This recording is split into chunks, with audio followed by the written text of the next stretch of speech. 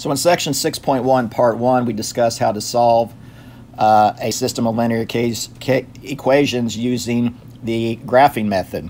And we look to see where the two lines cross.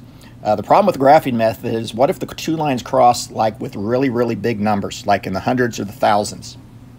It's very unlikely that you're going to want to graph something that large.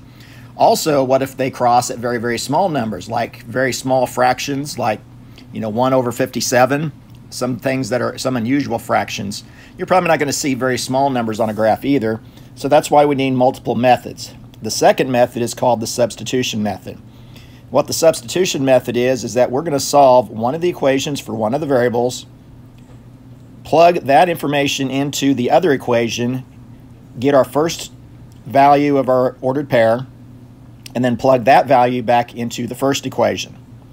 So my first system is 5x minus 3y equals 23 and 2x plus y equals 7. So I would suggest trying to solve for the variable that is the easiest to solve for. And as I look through these, I think the y is the easiest one to solve for in the second equation, because all I got to do is to subtract 2x from both sides and I have solved for it. So that's going to be y equals negative 2x plus 7.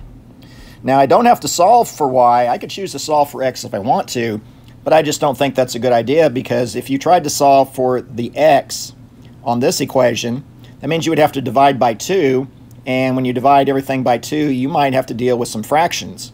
And fractions aren't bad, but if you can get around working with fractions, then why not?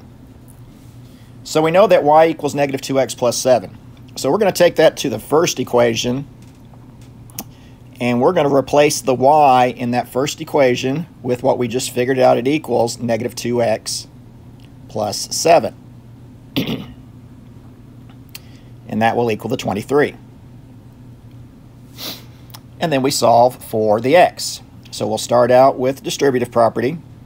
So we'll have negative 3 times negative 2x, so that's 6x. I guess I should bring down the 5x, so that's a positive 6x. So 5x plus positive 6x. Negative 3 times 7 is negative 21, equals 23. And then we will add and combine like terms, so we have 5x and 6x, that's 11x, minus 21 equals 23. That's positive 23. And then add 21.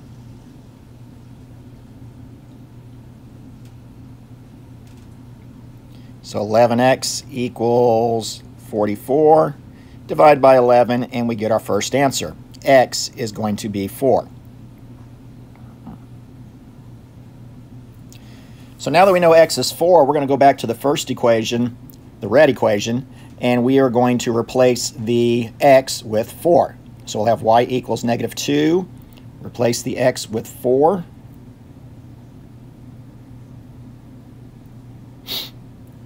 Let's try to color code that a little better. I need to do a blue. There you go. Plus 7. And what is negative 2 times 4 plus 7? Well, negative 2 times 4 is negative 8, plus 7 is negative 1. So y is negative 1, and that is my y value. Write your answer as an ordered pair, because that is the ordered pair that the two graphs, the two lines will intersect at, and we can figure that out without graphing at all. Let's do another one. So looking at the second system, we have x minus 7y equals 11 and 5x plus 4y equals negative 23. So think about which equation would be the easiest to solve for.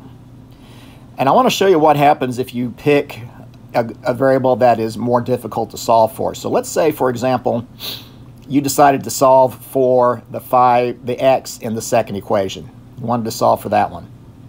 So to solve for that, you would have to subtract 4y from both sides. That's 4y. And you would have 5x equals negative 4y minus 23, and then divide by 5. So you're going to have to plug this into the other equation. You would have to plug in negative 4 fifths y minus 23 fifths. And you probably don't want to do that, so let's not solve for the x. Think about which equation you want to solve for and which variable. So really the easiest one to solve for would be in the first equation, the x, because we could simply solve for that just by adding 7y. And we've solved for x. X is going to equal 7y plus 11. And we have solved for x. So think about what variable you want to solve for and solve for that one. Just don't pick a variable because even though you're not wrong in doing that, you will likely make it more difficult than you really need to. So now we're going to go back to this equation and replace the x in that equation with 7y plus 11 plus 4y equals negative 23. Distribute, so that is 35y plus 55 plus 4y equals negative 23. So equals negative 23. Equals, there we go. Combine like terms, so 35y and 4y combined to 39y plus 55 equals negative 23. Subtract 55. So 39y equals negative 78.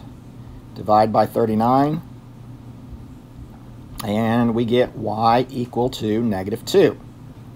So remember that's y, so I need to put that in the second number in my ordered pair. And then I take that to the first equation, the red equation, and I have x equals 7 and replace that y with a negative 2 plus 11.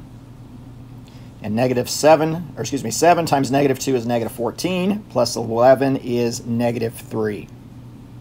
So x equals negative 3. And there's my answer, negative 3, negative 2. Okay, special case situations, just like we have infinite solutions and no solutions with graphing or by solving by graphing, that situation can happen when dealing with solving by substitution. So this is what it's going to look like, the infinite solution and no solutions. So which one of these will be the best to solve for? So think about it, and I would say that the best one to solve for is actually the x in the second equation. Now we are going to have to divide by negative 1 on that, but at least we won't have to deal with a large number of fractions. So I would solve that by subtracting 6y from both sides.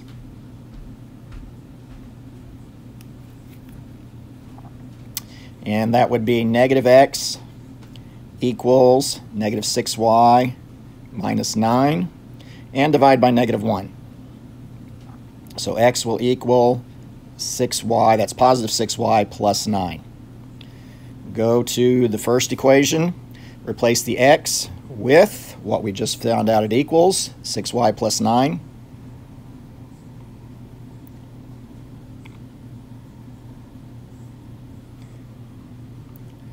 Minus 12y equals 3. And distribute. So 2 times 6y is 12y plus 18 minus 12y equals 3.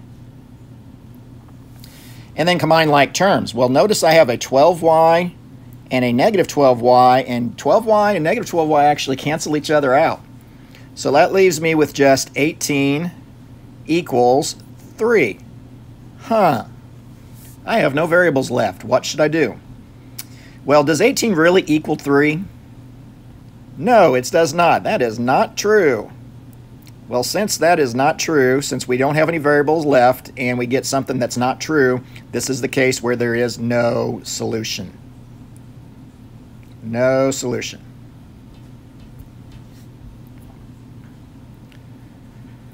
So on the other problem, you do have to pick a variable to solve for. Now on this one, yeah, like I said, sometimes there's just no getting around it.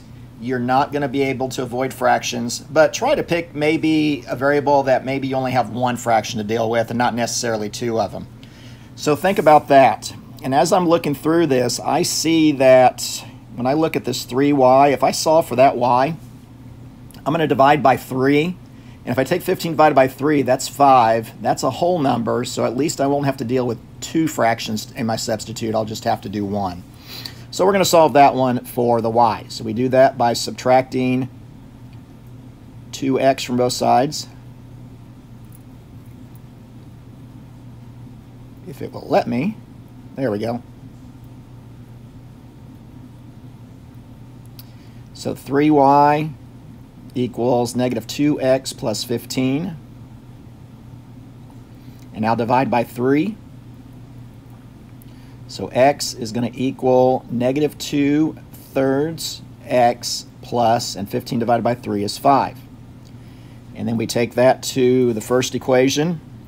So negative 4x, excuse me, not x, because we're substituting, right? So let's try that again. So it'll be negative 4. Oh my God.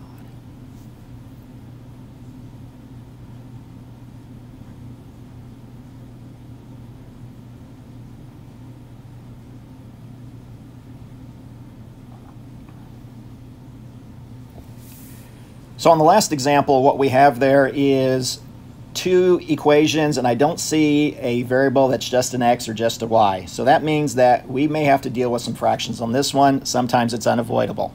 Now you can help yourself out by trying to find maybe a variable that when you divide by, you'll only get 1 fraction to deal with. So look through the negative 4x minus 6y equals negative 30 and the 2x plus 3y equals 15, and think about which variable could I divide by and only have to deal with 1 fraction.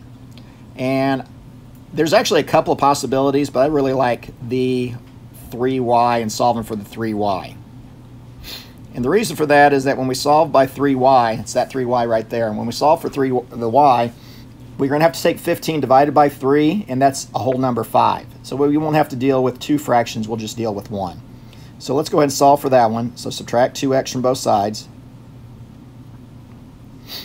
That gives me 3y equals negative 2x plus 15.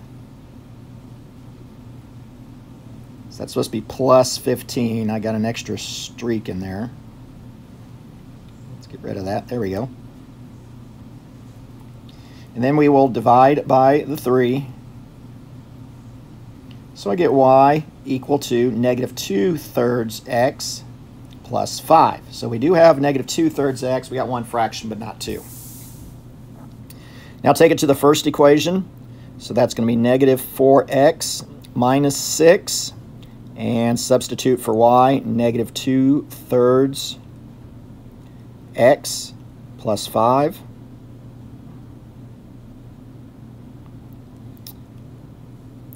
Equals negative 30. Distribute. So negative 4x. Negative 6 times negative 2/3 x, that is positive 4x. And negative 6 times 5 is negative 30.